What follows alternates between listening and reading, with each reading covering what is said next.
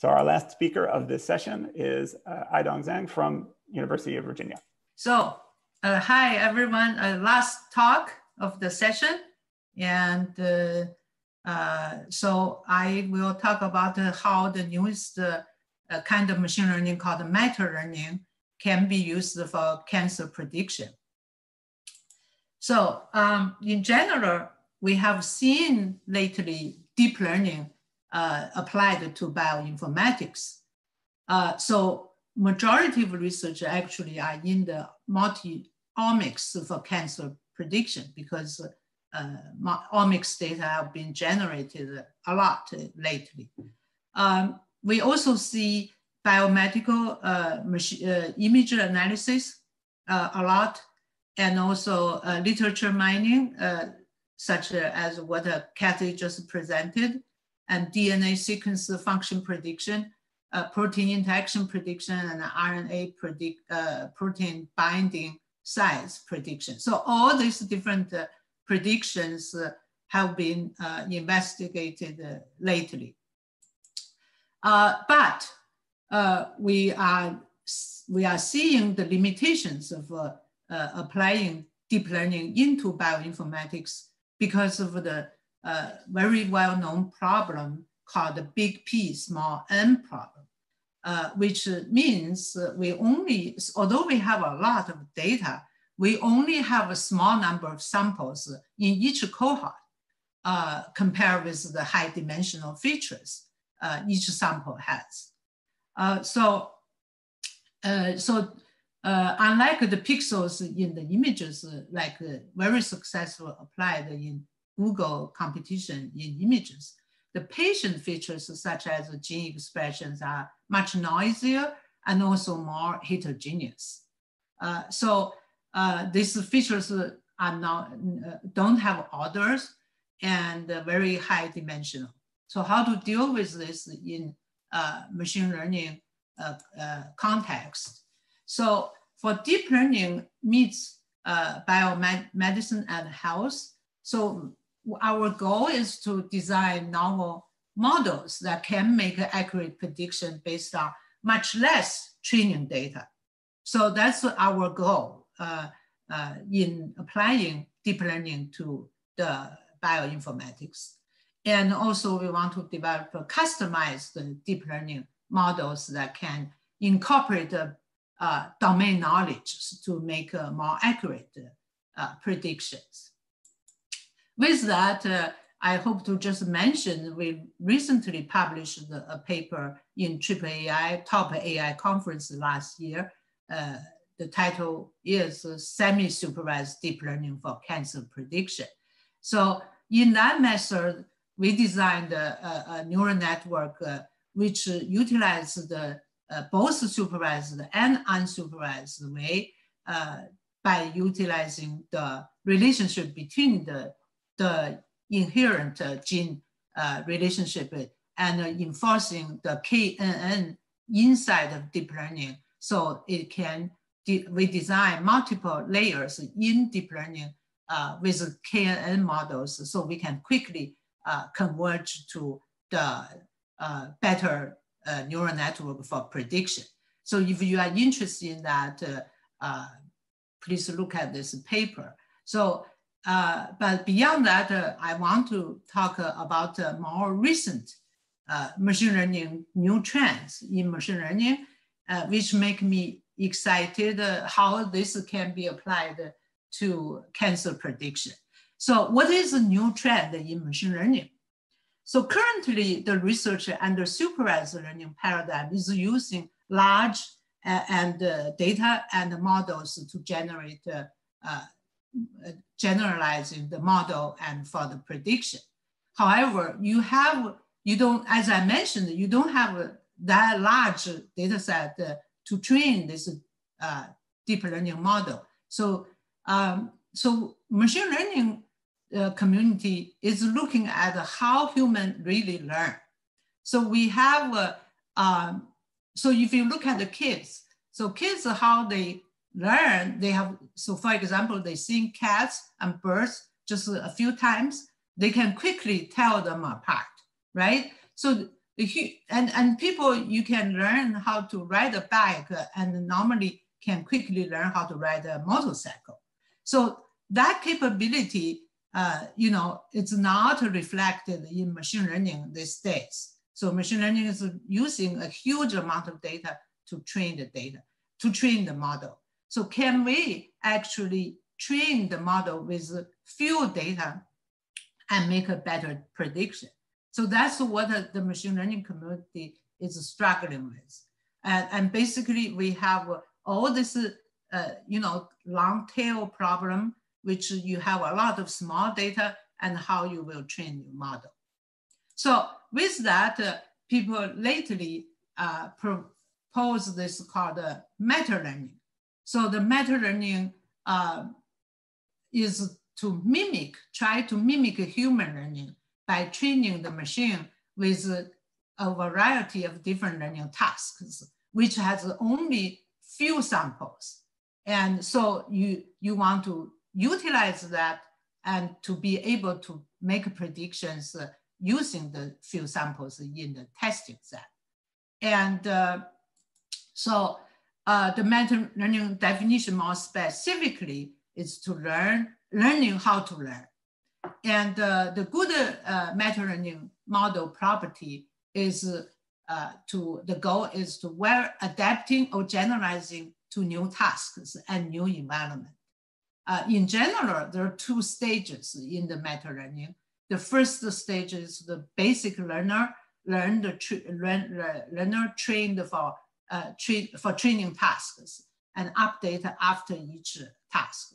And second stage is the meta optimization, so updated by the testing task. So I would say generally meta-learning also has a feature of this transfer learning, how to transfer the knowledge between data sets. But it's more advanced than the transfer learning. How is the transfer? So this memo is a famous model proposed by UC Berkeley in Europe's paper. So if without going to the technical detail, just look at this picture. So you are training a matter part, this is theta, the parameters. So this is the global parameters you are training. And then you will be able to use this quickly adapt to different tasks later when you have the testing case. So that's generally the meta-learning using the gradient model called memo. And so if we more visible, in a more visible way, you have the different tasks, and each task is small. So here, the top left one is two-way, it's called two-way 4 shots. So it's in each task, and you only have 2 different classes, and each class you only have 4 shots, which have 4 samples. And using these 4 samples, and with the query or testing case, and you will train the model.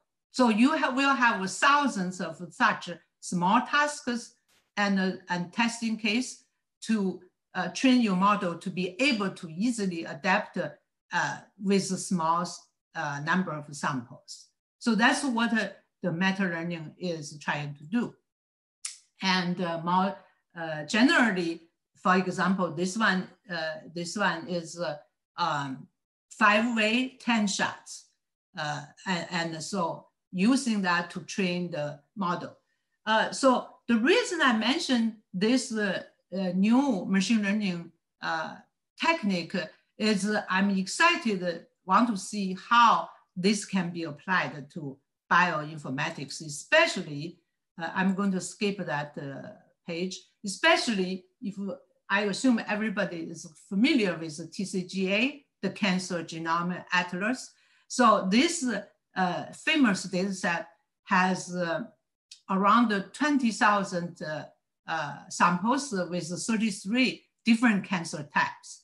But if you look at this table, in each cancer type, you only have like a few hundred samples, okay? So if you want to train your model, use each individual sample set and make a prediction for each individual. So it's normally very difficult because the size of sample is too small. You cannot really train a deep learning model with this. Then you will want to use the whole data samples.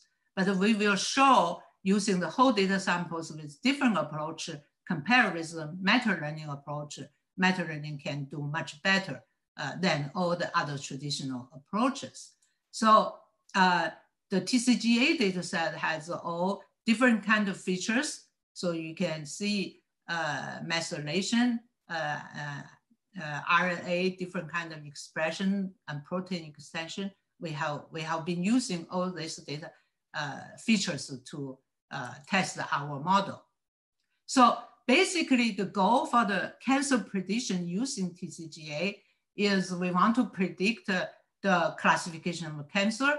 And the idea is to take advantage of label the patient from different type of cancers and design the learning model to be able to adapt quickly to the specific cancer you want to predict. So it's a kind of knowledge transfer in the sense if you want to think about knowledge transfer or transfer learning.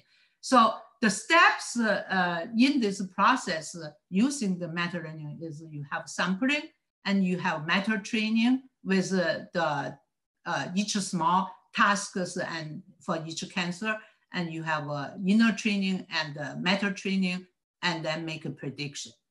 And so, we have set up using the TCGA data, and we used 31 different cancers, and I think 33, 2 of them are too little, we drop those. And then we training classes, we have randomly selected 21 cancers. And then validation, we use the 5 cancers. And then the testing classes, we use the random selected 5 cancers. And we use the random sampling applied.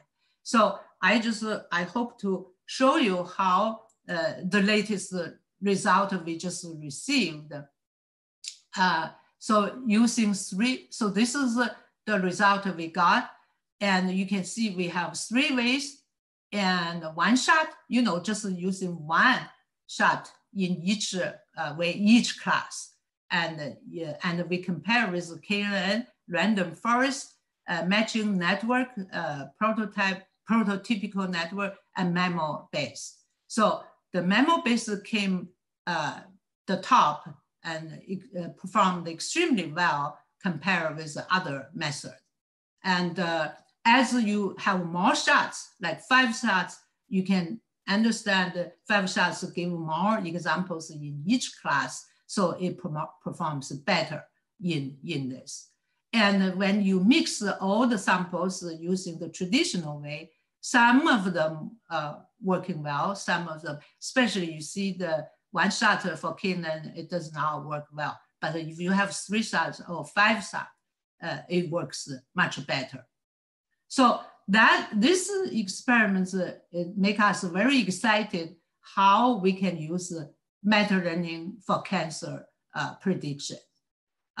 So with that, we started to further looking at, how the prior knowledge can be used for the prediction. So we want to examine different kind of knowledges. So we look at the prior knowledge in the bioinformatics domain. So you can combine this knowledge in the graph point of view. So for example, for image, you can organize into hierarchy categories, different hierarchy. And for patient data, you can organize into different diseases.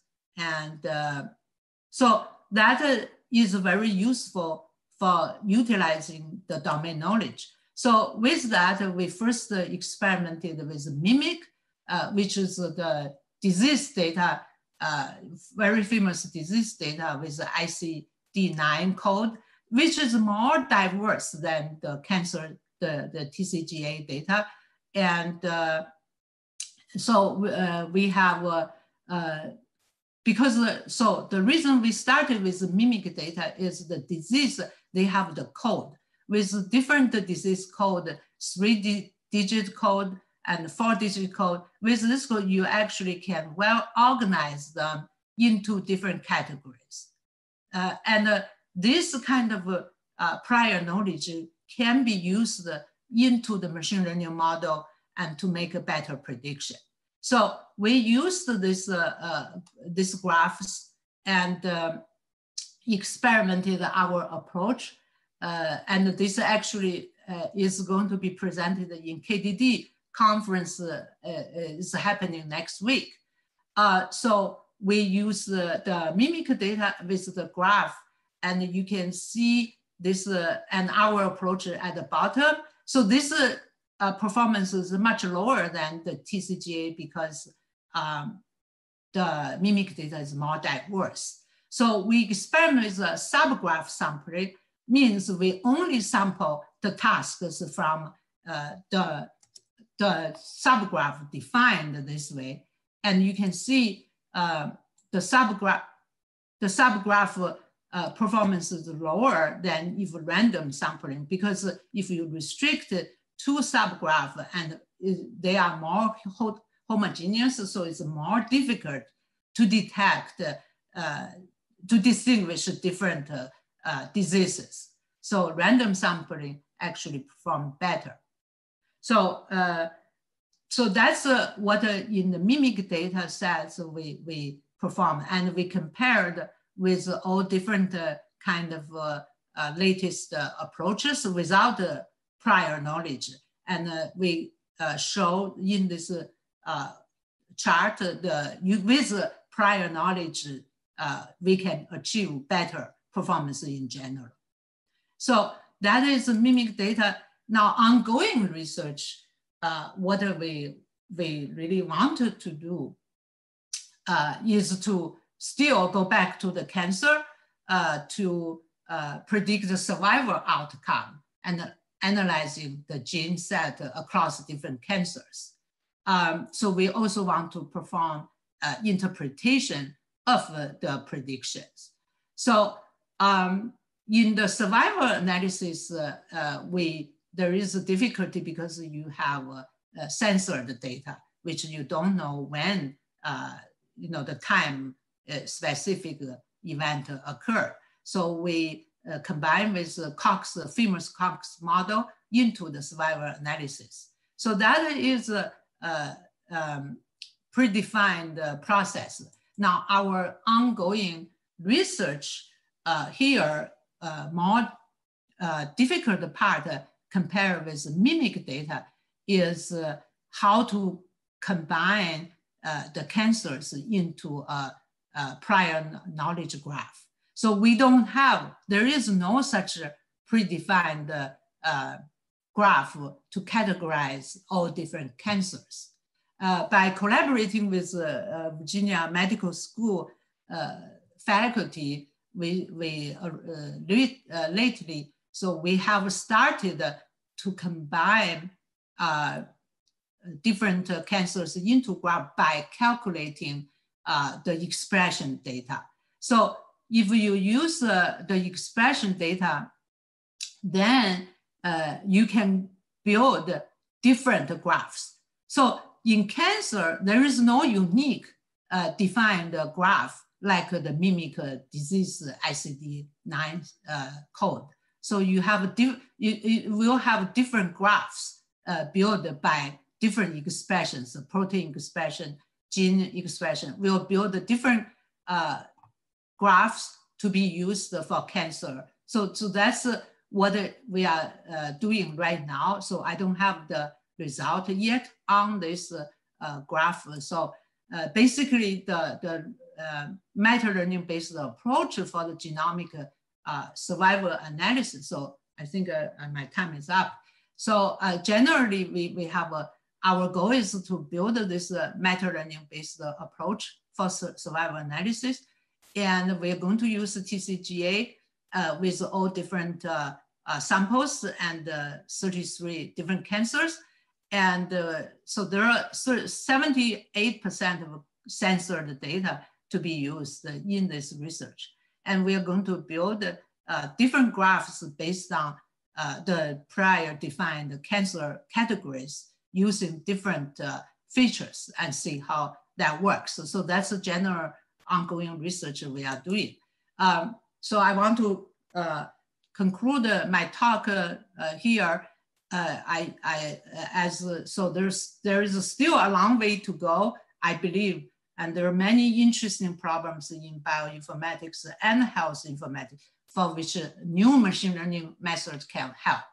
And this research requires very close collaboration between computer scientists and domain experts, so the machine learning method can well incorporate the domain knowledge into the prediction model. Okay, so I will stop here. All right, thanks very much, Aidong. We had I'm on time. Yeah, there's a couple, right on time, right on time. I have a couple of questions, one somewhat specific, and then I'll also throw that general one to you at the end. But first, we'll start with the specific one. I had a question about the types of biological data that would make them good candidates for the few-shot learning applications that you described before. Biological data is very heterogeneous. Your applications were very sequencing based, but there are also image data sets. There's other types of biological resources that are available. Just want to know your thoughts on which ones you think would be good candidates for that.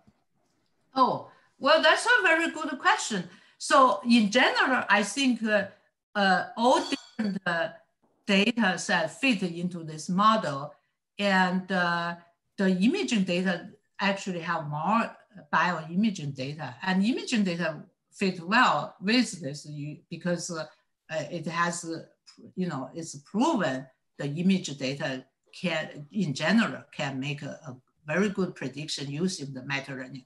So as I said, the problem is with different cohort. Each cohort has very few data. So I think the meta-learning will fit well with the cancer prediction or other diseases. But we need to be able to design advanced approach, how the research, the new research here, I think, is how to incorporate the different biological knowledge into this model. That's something new to us to make a good advanced model for machine learning. So that fit well with the theme of this workshop, knowledge-guided machine learning, right? Mm-hmm. So I think it's exciting how we can incorporate the different knowledge into this model. Mm-hmm. Yeah, the one example that comes to mind outside of the realm of cancer is this effort called the Human Protein Atlas, which is trying to localize every protein within the cell. And I know that there are certain cellular sub-localizations that aren't occupied by many proteins, but something is targeting them there, something presumably in the sequence. So you could envision a learning where, based on sequence information, with only a few examples that localize to some rare subcellular localization, you might be able to attempt some type of learning like this. So, okay, let me ask I'm gonna ask a good closing question here that got thumbs up. We'll save it to the end. General question for any of the session speakers, which means you. What does translational biology mean? Does it mean making data usable in many different disciplines, or something more specific? So what does it mean to you? Maybe any speakers want to take it first? Anybody want to take it first? For me, when I think of translation biology, I think of RNA to protein.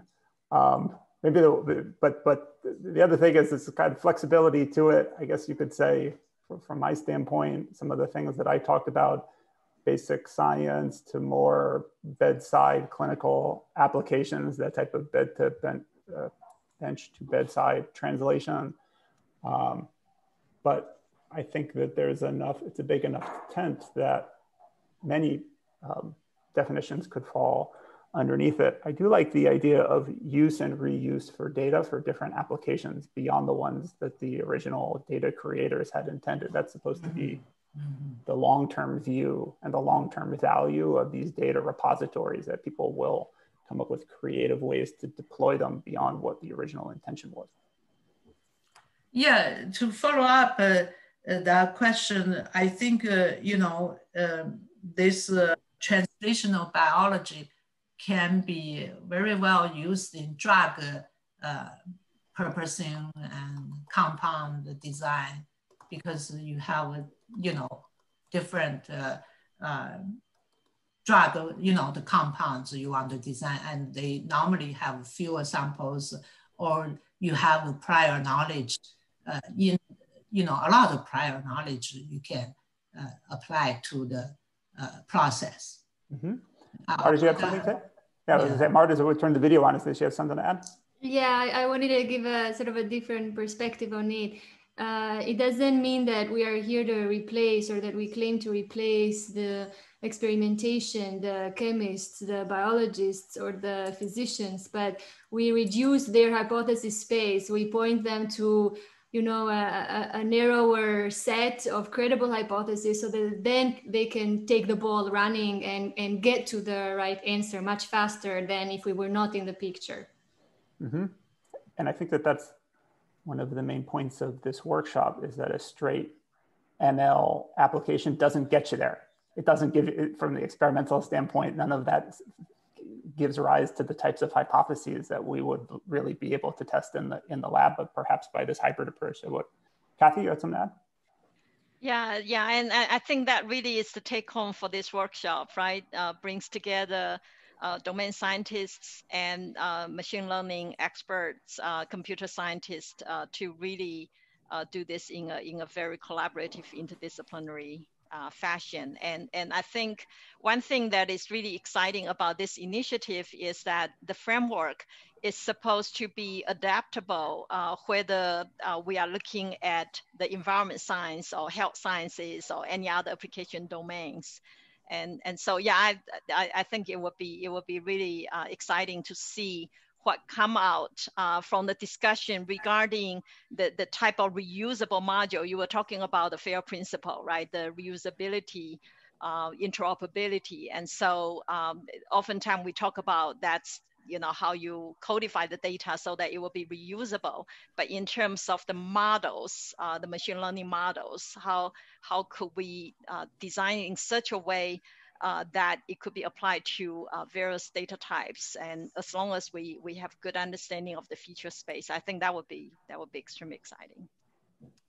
Excellent. Well, I think that that's about as good of a way to end this session, because it's a great transition to the closing panel that we'll be having in just about an hour's time. And so we'll close the translational biology session. Thank you for everyone who participated.